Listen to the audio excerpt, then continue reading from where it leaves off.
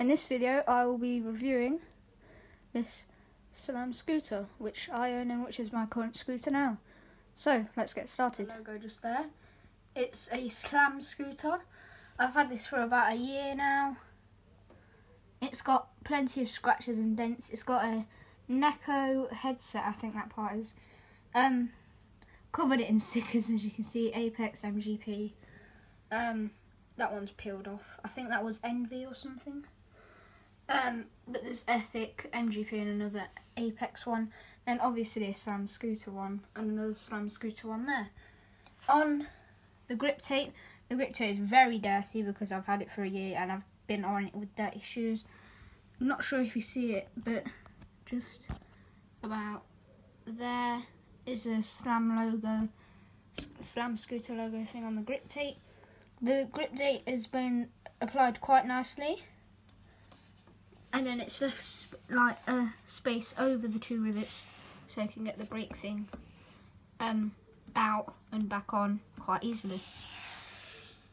So these bars are not just normal T-bars, they're just steel bars, by the way. They have these things there. I think that's to support the top of the bars, but it dips down and then goes back up.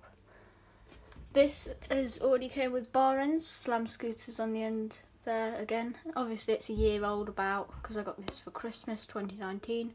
But as you can see, there's a few dents from me just putting it on the floor, on like concrete and things.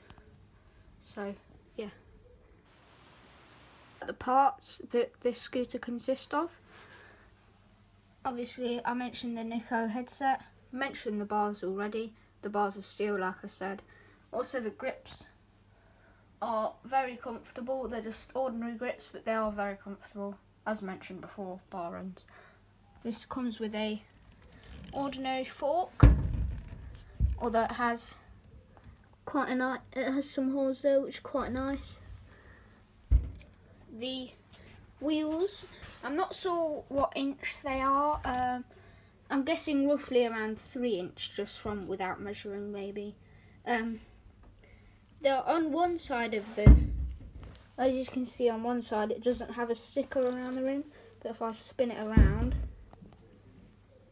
it has a sticker there. Obviously it's quite worn out because as I keep on saying, I've had it for a year. I think it would be quite nice if they gave you some extra stickers to go on the wheels, because it's just done on that side and then it's also done on the back as well, which I can't really show you at the moment. That one's just plain black, normal. But I think it would be quite nice if Slam scooters made it so that on the rims they could put stickers on every single side of the wheel, or at least supply extra ones so that we could fit them ourselves. That would make perfect sense. As you can see on the front of the deck there, this logo, very nicely applied. On the front of the deck, I do think it's just a sticker though, not painted on. Also the sticker on the clamp has been applied by me.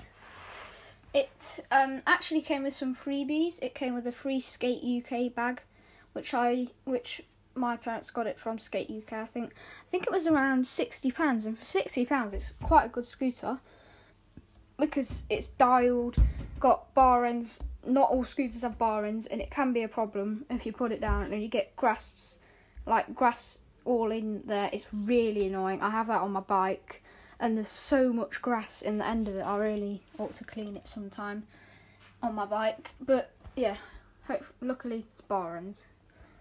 The fork is pretty normal, holes in there, normal brake, 2 things there, so if you ride street then you can keep it on, but if you ride skate park then you can take it off. I mean, if you ride street then you can take it off as well, that's your reason, but I prefer to keep my brake on because I ride street and I go hill bomb and stuff and whatnot, so I would quite like to keep it on just in case I do go pretty fast and I need to stop quickly, like there's a car coming or something. But yeah, there's the wheels. I think these wheels are 3 inch. I might have already mentioned that, but yeah, Neko headset, like I mentioned, nice 3-point clamp. I think they're called 3-point clamps. Anyway, it's got 3 bolts, so I would expect like that. But it's welded nicely there. Very clean welds. No problems with the welding at all. Now I'm going to do a quick dial test. You may not be able to see the whole of the scooter. Hopefully you can still see the bars there. But I'm going to do it so I hold it up like that, drop it. Do it 2 more times.